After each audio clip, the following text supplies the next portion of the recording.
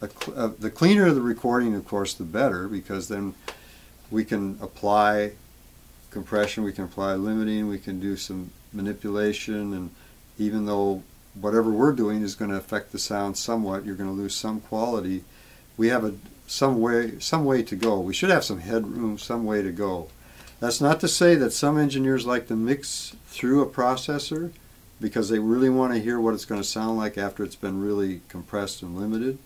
But these guys, you have to be really good to know what you're doing, because you're locking in more of the processing, and then our hands are tied behind our backs. So what we'd like to have is a clean recording, and that means the earliest generation of the mix, not a few generations down. And we'd like to have even a hard drive.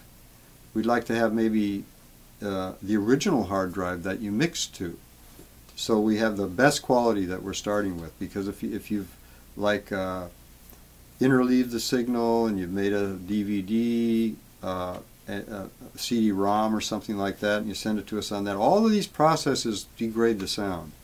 So the closer we can get to the earliest generation of that mix, the better off we'll be. So that's a really big factor. And it doesn't matter what sampling rate for us, anyway. I don't know about other mastering studios, but we don't need people to change it to 44.1 because we do a lot of our processing in the analog domain.